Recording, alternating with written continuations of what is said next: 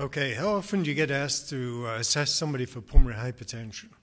That's the purpose of this talk, to give you a perspective as a radiologist where you might fit in to assessing pulmonary hypertension in a subcategory of patients. We're going to be distinguishing between pulmonary arterial hypertension and pulmonary hypertension per se, looking at the classification schemes that are applied clinically, review briefly the pathophysiology. There's been a lot of advances over the last decade, and then look at the CT and MR features that you might be asked to assess, and then look at the perspective that is given by our clinicians to the therapeutic trends to individuals threatened by this condition. Looking at the various causes of pulmonary hypertension, the majority are going to be post-capillary causes, that is systolic or diastolic dysfunction, mitral or aortic valvular disease, and then some rarer conditions which we'll allude to. We just heard about the primary respiratory causes of pulmonary hypertension, severe lung disease, but we're seeing more and more patients with obesity and sleep disorders, and obviously thromboembolic disease. We can make some categorization efforts there. But really, at this pre-capillary level, this is where we're talking about a large number of patients now that previously had no hope for therapy and are actually being assessed and actually receiving some novel therapies that actually do affect patient care. So pre-capillary pulmonary arterial hypertension. The WHO classification, again, the clinicians are going to be using this category from 1 to Roman numeral 5, but in a large group of idiopathic collagen vascular diseases, HIV, toxins, and mild peripheral diseases, it would be classified as grade 1.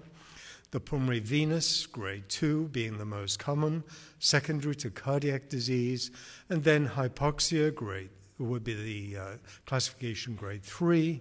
4 is the pulmonary thrombotic, and then some of the rare conditions that we'll just spend a moment on. What is the definition of pulmonary arterial hypertension? This is obviously diagnosed clinically, often at cardiac cath, but pulmonary arterial hypertension at rest greater than 25 millimeters, with the normal range of 12 to 16 and 30 at exercise, and then without any mean LVED pressure elevation, normal 5 to 12, would help us diagnose these pre-capillary patients. And then the severity index is indicated below. What are the mechanisms? The pathophysiology range from cellular and molecular level diagnoses related to vasodilatation with prostacyclins, nitric oxide, vasoconstriction, endothelin agents, serotonin, clearly coagulation disorders, inflammatory disorders, and endothelial cell dysfunction. These are circulating and cellular mediators are beautifully illustrated in this particular illustration that shows the numerous interactions that can lead to the cell surface damage, nuclear transfixion factors. You don't need to memorize this. It will be in your handout. But simply put, as a radiologist, we have to think, what can we contribute to this understanding of the pathogenesis of primary pulmonary hypertension? There's going to be vasoconstriction, vascular remodeling, and possibly in situ thrombosis. Pathologically, the understanding is one of plexiform arteriopathy, interval fibrosis, medial hypertrophy, adventitial proliferation, and again, possibly areas of in situ thrombosis and recanalization. The subsequent physiological changes that affect the patients are those of the loss of capacity to dilate and recruit unused pulmonary vascular bed.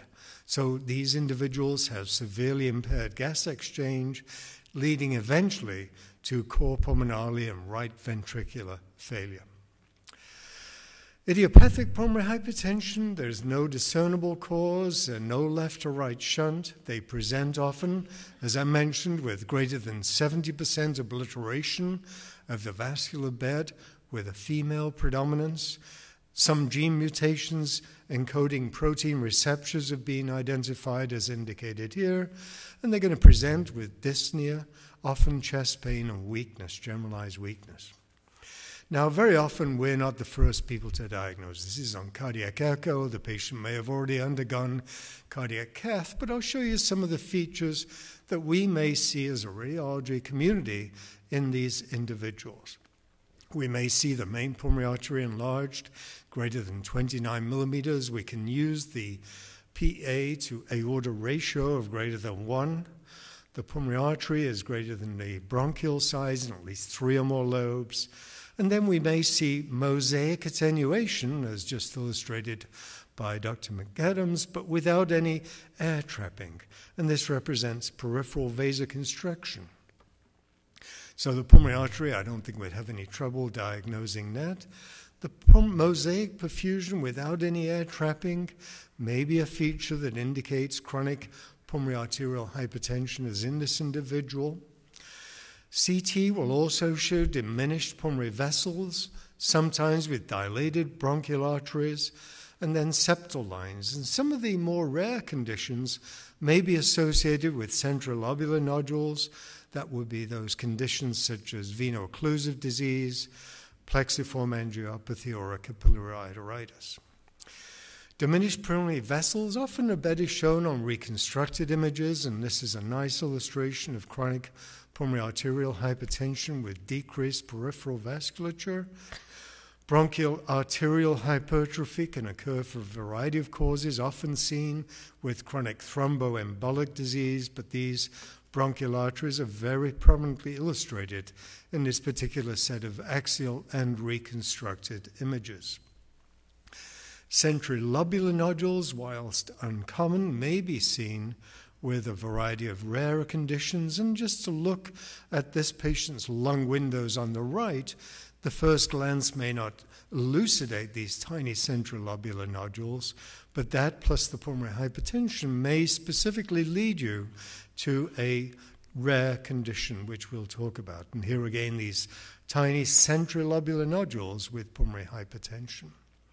CT may demonstrate also reflux of contrast into the hepatic venous azygous system and even bowing of the interventricular septum in late cases. And here's a dramatic example of idiopathic pulmonary hypertension, but you can see the dramatic infravacaval reflux. Here, another individual with bowing of the septum, quite remarkable bowing of the septum, almost narrowing the left ventricle. Cardiac MR is quite useful in assessing patients, particularly for right ventricular morphology, function, and mass, and these are prognostic factors that are used in treating particularly patients with idiopathic pulmonary hypertension. It can also help us assess the mean pulmonary arterial pressure and is used in selected patients to assess both treatment and monitor right heart response to therapy.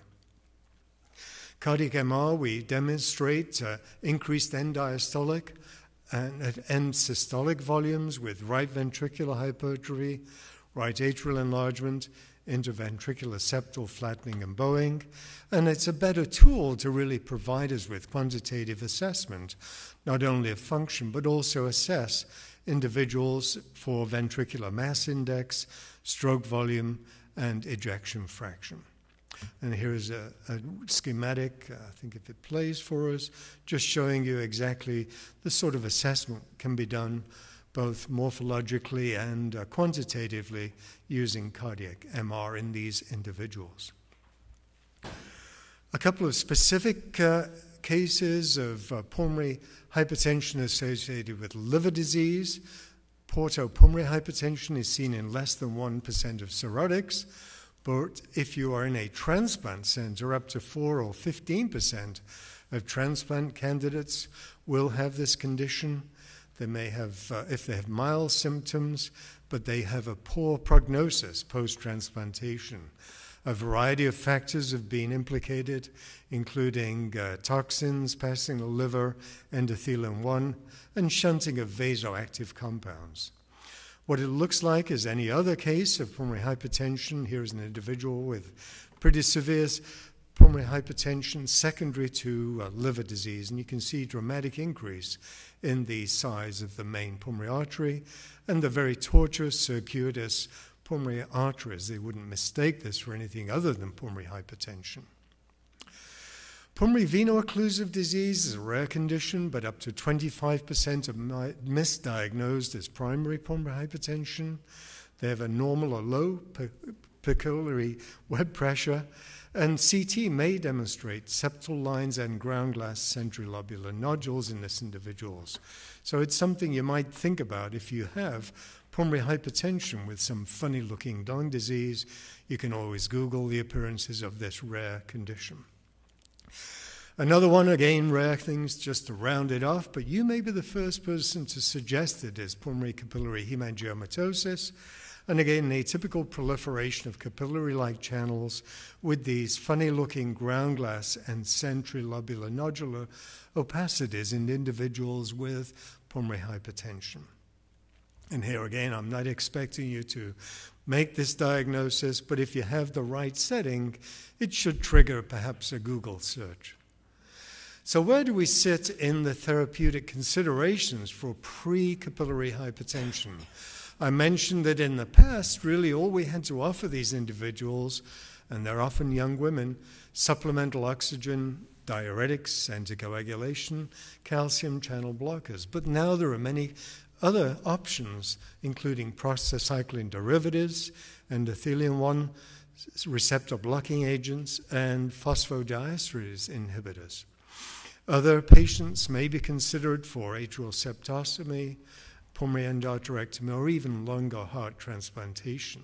So the prognosis for this rare condition has improved with some of the better understandings that have been elucidated by cellular-mediated mechanisms. And here is a very nice overview of the various therapies which range from vasodilator therapies to anti-inflammatory therapies, vasodilator and antiplatelet therapies, anticoagulants, and inhalational therapies. So I think it's important that you are able to be part of that team that's helping manage these individuals severely afflicted by this condition. Here is an algorithm which I think just puts this all in context. Clearly, we're not going to be the first people to make that diagnosis more often than not. We've seen a chest X-ray. We'll learn to rule out underlying pulmonary parenchymal disease, but we know that's not always a reliable thing to be doing. Echocardiogram is going to be the first line for diagnosis of pulmonary hypertension. It can also help rule out the cardiac diseases that I elucidated as being the commonest causes, rule out intercardiac shunts. We can then, with a VQ scan, something offer would be to rule out thromboembolic disease. But often these patients will be coming to you with multi-detector CT to try and rule out a specific cause, either anatomical as pulmonary emboli, pulmonary veno-occlusive disease, pulmonary capillary hemangiomatosis, interstitial lung disease. We may also see shunts that perhaps haven't been diagnosed. Cardiac MR is usually reserved to help us assess in a more precise way functional analysis of the right ventricle and pulmonary circulation, both at baseline and on follow-up, and provide tools for progressing assessment with therapies. And then right heart cath is intervened usually about this point to confirm the diagnosis and obviously in the response to various therapies. So thank you for your attention, and I hope that provides you with insights into something that I think is an interesting and evolving phenomenon. Thank you.